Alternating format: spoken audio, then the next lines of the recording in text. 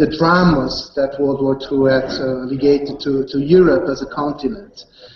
And in a famous speech that he delivered in the University of Zurich in 1946, he said that he was convinced that in order to avoid the repetition of what had happened between 1939 and 1945 in Europe, a kind, and I'm quoting, a kind of United States of Europe were needed.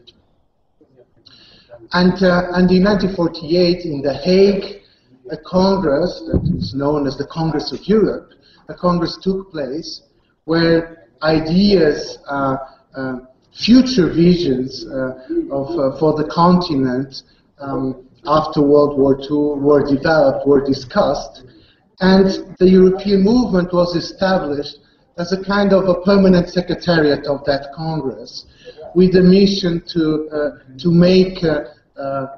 implement the conclusions of the Congress. And at that time, conferences were very successful and very efficient because the movement was established in the 25th of October of 1948, and in the 5th of May of 49, so roughly 6 months later, the Treaty of London was signed, establishing the Council of Europe.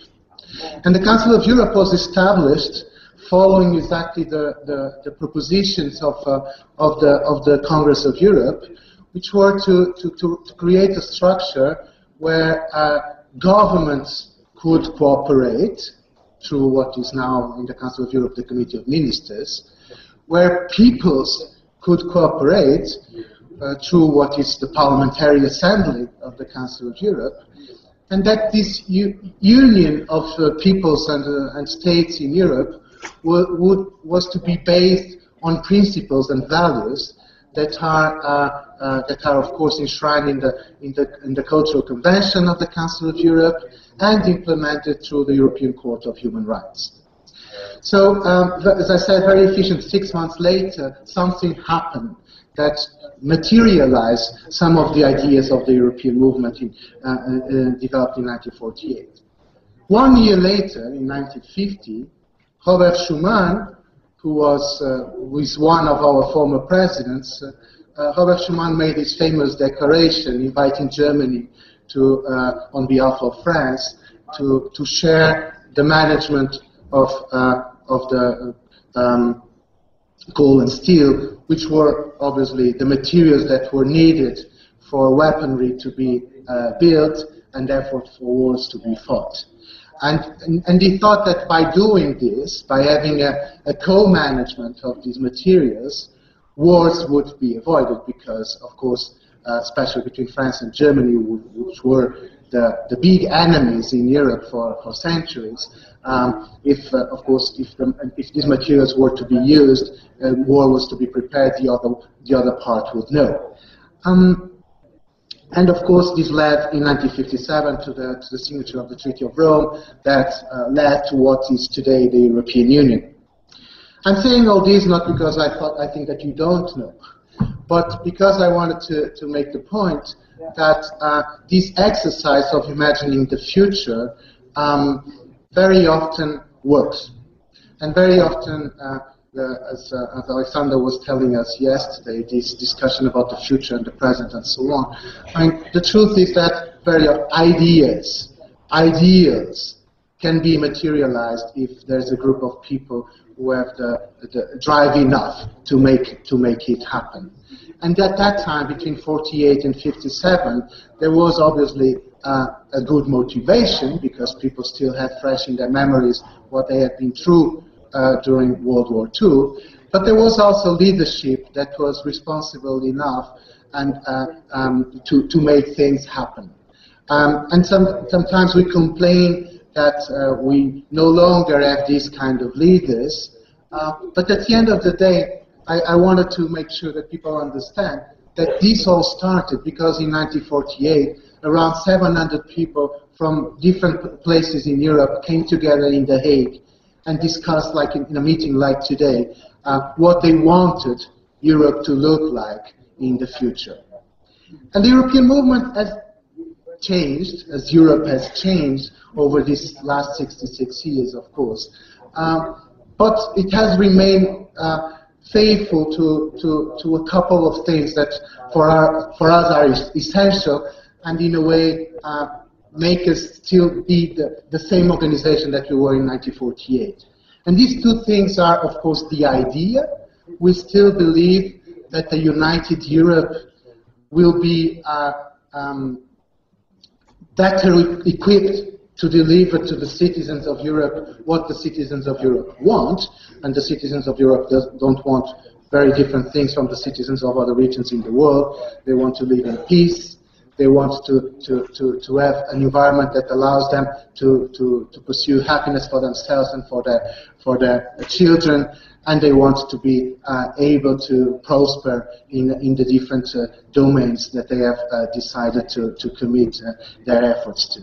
And the second line of force, when we want to remain faithful to, is to keep being a movement of civil society. Today, the European movement is a federation, if you want to put it this way. It's a federation of 76 civil society organizations in Europe. We are structured through what we call national councils, working at the national level and engaging with citizens and civil society organizations at the national level in 41 countries in Europe.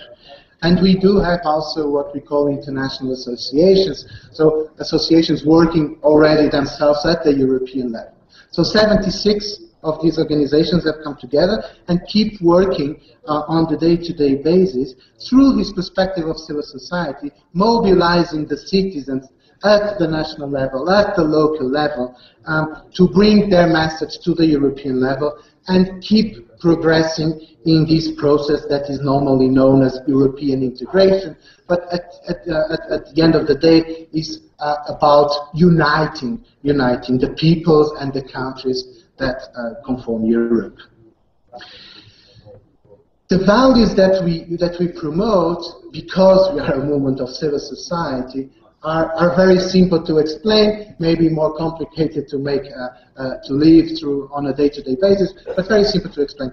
We do believe that the unity of Europe cannot take place and cannot be developed without the people's consent, and therefore one of the major areas of our work is to make sure that the transnational structure or the transnational structures that contribute to the unity of Europe, be it the European Union institutions or the work of the Council of Europe or the OSCE, etc., are based on the people's control, on the democratic control. And therefore we work a lot for building, for developing, for deepening a transnational democracy. And we are very proud that the EU has developed in this direction.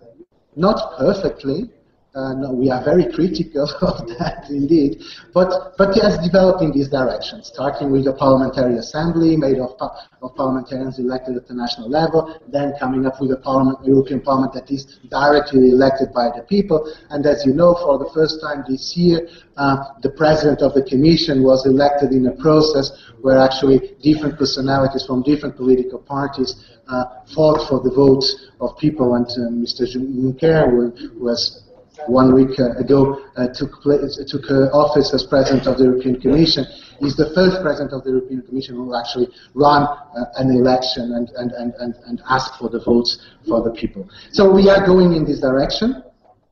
Also with development, very interesting developments as the European Citizens Initiative is, to which 1 million citizens in Europe from at least 7 member states of the EU can actually propose legislative initiatives to the Commission, and so on and so forth. But of course, there's much more to do with that.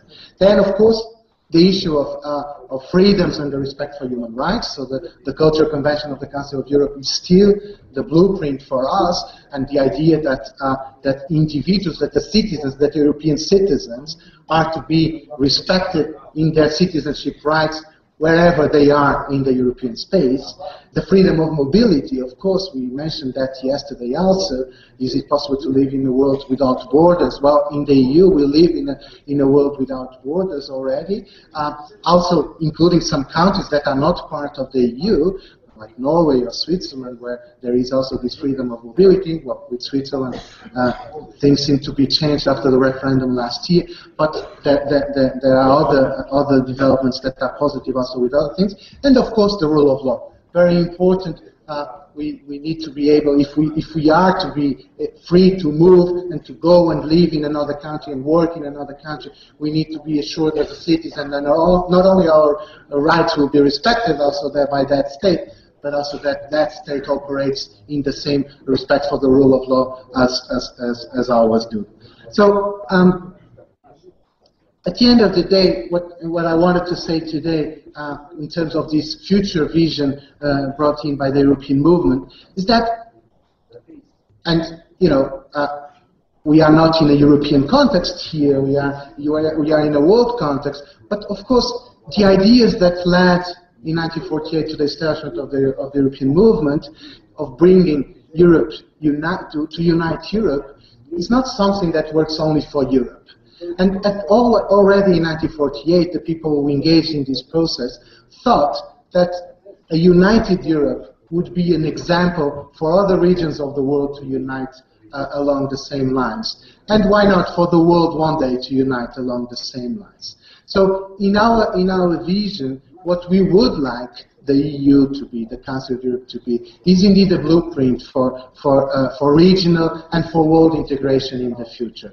A world without borders, where people are free to move without the need to apply for a visa, where people can seek for a job where their skills are required and not where they can go because of administrative burdens. That people can live with whoever they have chosen to because they are in love and they want to have a joint project rather than because of their citizenship or their religion or whatever. A world where people can actually care about each other and therefore put aside totally the even remote possibility of going to war with each other.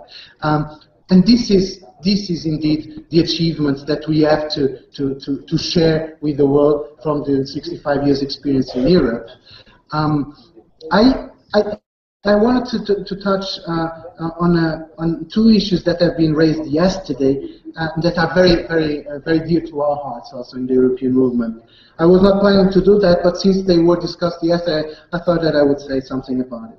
One has to do with this relation between the different governance levels. I mean, very often people tell me, well, isn't it, when you create a united Europe, when we invest, for instance, in the European Union as a process, as a governance process, aren't we kind of declaring null and void what we have built in the nation states? Aren't we creating a governance level that is very far away from the citizens?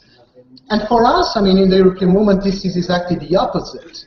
What we see today in the world is that it's the different layers of governments, if I may characterize them as local, national, and transnational. It's a bit like an hamburger.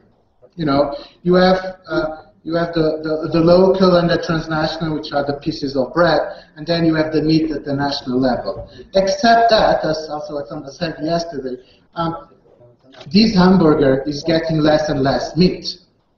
You know, there's a lot of very big issues like climate change or the fight against terrorism or the security that is no longer possible to determine at the national level and for which you need a transnational cooperation. And then there's a lot of issues that people want more and more to have solved at the closest level to themselves. I mean, there's a lot of things that are now dealt with by the national level that need to be given back to the cities, to the neighborhoods. I mean, who cares? I mean, what are the rules at the national level for, I don't know, garbage collection? What is important is that at the level of the city you're able to come up with solutions, engaging the citizens of that city in the problems that concern them, which means that at the national level is getting less and less importance. It's probably seen as a drama by some. For us, it's not necessarily a drama. It's just part of an evolution. This doesn't mean that nations will cease existing. It's not about that. And that's why I wanted to start with a little anecdote about being Belgian or Portuguese. It's not about that. I will still be Portuguese whatever happens, and no matter how many years I live in Belgium. But I am committed with my community in Belgium also. And that's where I want to be able to play a role too. And of course then I am a citizen of the world, like any of you. And we share some concerns that we need to tackle together. So, you know, I don't see a contradiction between, you know, Catalonia wanting to become independent and at the same time wanting to invest more deeply in the European integration process. I don't see a contradiction, as I don't see a contradiction for myself or for my little daughter, who is a daughter of a Portuguese and an Armenian, being born and raised in Belgium. And you know, I'm very proud that now that she starts saying her first words, she says words in 4 different languages, and sometimes we have difficulties in trying to understand what she means. But you know, she will probably grow up being a much better human being than I had the chance to. And the second thing that I wanted to say is about also another issue that was raised yesterday, which is the power of corporations. And this is, especially after the financial crisis and the banking crisis that we had in Europe, this is really one of the main motivations for many people in Europe to restart believing in the European project. Because, you know, some corporations, namely some financial corporations, have become too big to be controlled by national states. You know, that's Portugal is not able to control the action of some financial institutions in Portugal anymore. It's just not possible. They are too big. And therefore citizens need to be able to rely in a state that can still face up to big corporations. So again, there is a need for a renewal of our governance that demands a much deeper transnational cooperation based on the citizens, not based on the states purely, based on the rights of the citizens, to be able to face some of the challenges, and namely the challenges posed by big corporations that operate freely in the world. Money can flow freely in the world. Why should not people be able to flow in the same way? So these were 2 things that were motivated by the discussions yesterday. I hope you have been able to see a bit the future from the perspective that we see it, and I hope that you somehow can share our vision and work together with us on this. Thank you very much.